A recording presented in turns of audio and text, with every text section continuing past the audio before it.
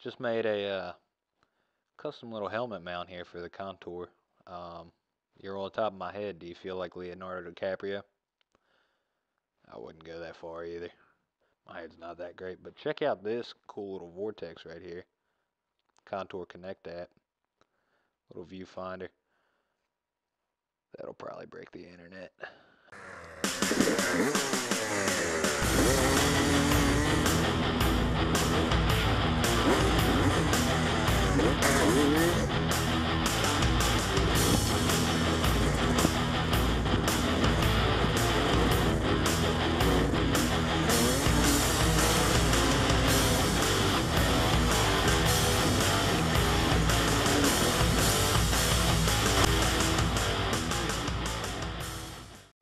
Alright, what's up YouTube? Hey, what do you guys think about that little intro video there? Yeah, that wasn't too bad. Actually, it was pretty crappy, but that is what I have available. That's what I'm going to be using for the Hatfield-McCoy workup videos.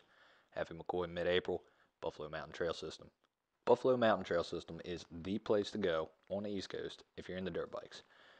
They have the most single track and the most challenging double wide trails. If you're a quad-tard, there are other trail systems in the Hatfield-McCoy system you might like more.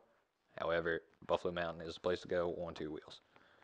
Now, taking this fleet right here, this little half the fleet, the yellow DR that's been sold, my blue DR, and the YZ. The black and white, you know, it's a honey badger. It really doesn't give a shit. That needs a lot of maintenance. We're going to make some videos about that as well. What I want to get into today is Daypack. No other luggage on the bike. This is just what I'm carrying for day trips. Now, what we're working with right here, this is a Camelback Rogue. It's pretty cool. Black, nylon, whatever. Weather resistant, not weatherproof. Does have reflective glint tape, reflective lettering, 3 pouches, top, bottom, and elastic pouch in case you want to jam some food or something in there. 70 bucks from REI, carries everything I need. So, first thing that you should notice when you look at this thing, besides my pasty white forearms, is this red first aid kit. Doesn't match any of my gear, doesn't match this bag. Reason it is so conspicuous is because, worst case scenario, you will not be using your first aid kit. Somebody else may come along, one of your buddies may come along, you may be unconscious or other, and then they're not going to know where your first aid kit. If it's real obvious like that, more likely they're going to be able to help you out. Not going to open that. Reason being is as soon as I touch that zipper, it explodes into a conglomerate of medical supplies. Some things I keep in off the top of my head are smelling salts, butterfly sturgers, liquid skin. You can do a lot of cool stuff with that. Iodine tablets in case you're out a little bit longer than you need to be. And then gauze tape, gauze pads. So 7 pretty important things that I like to keep in there, among other stuff. Also burn cream, because pads don't cover everything, and sometimes this stuff gets uncomfortable rubbing on you all day. All right, now we're really going to get into it. Bottom pouch. Open this guy up. Zippers are rubber lined. I mean, they'll help you as much as they can. Getting with the first aid a little bit. Wow, I never have reception in here. Getting with the first aid a little bit. Zip ties. They work for bikes and people. Bring enough of them that you can actually use them to fasten a splint in an emergency. Definitely not the first choice, but will work in a pinch. Food for thought. Underneath this, $15 gear wrench set from Home Depot. 1/4 inch drive. Metric, standard, Torx bits, Allen bits, flathead, Phillips head. I also threw in a 1/4 inch extension and an extra 8mm socket. They always get lost, or you always seem to need 2 of them. 2 is 1 and 1 is none. That is going trend here with this kit. We'll get into these here in a second. Since I'm on sockets, I'm going to get into this. This is an 18mm plug socket. Works for all these bikes actually.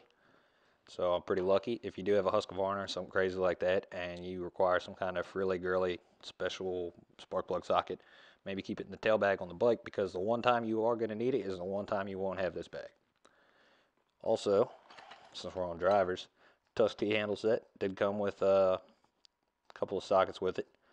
Have since lost it. Reaches further than the extension. Can also use it for the spark plug socket. We'll get this out of the way since it's right here. Low pressure tire gauge. Very important for dual sport. A lot of tire gauges for cars don't even start until 20 psi. Off-road we're usually at about 10, 14, 20, 25 max. Adjustables. Right here we got a small set of pliers. Good for reaching small things. Medium-sized set of channel locks. They get pretty big. They're good for reaching medium-sized things. 6-inch pipe wrench. Why do you need a 6-inch pipe wrench? Besides being a hammer, something you can stick in your pocket. A weapon. Anybody play Half-Life? Okay, so down here, your axle nuts. They're usually 20 plus millimeter.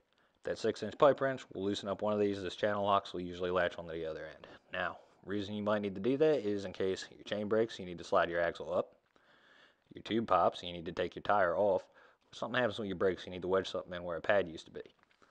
Now, good trail bikes have a kickstand like this. You can just rotate it back with a buddy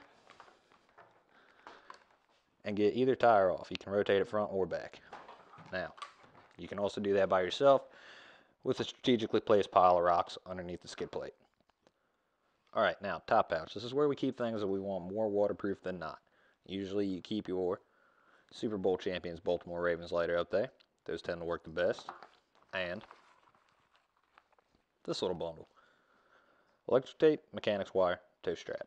Now, all three of these are very important. Usually not behoove of you. Is usually not who of you. Something. Anyway, you don't need a huge roll of duct tape. Electrical tape will work fine for most things, even though that you probably could put one of these bikes entirely back together using duct tape. Mechanics wire works great for circlips, securing circlips in case you lose a fastener or something.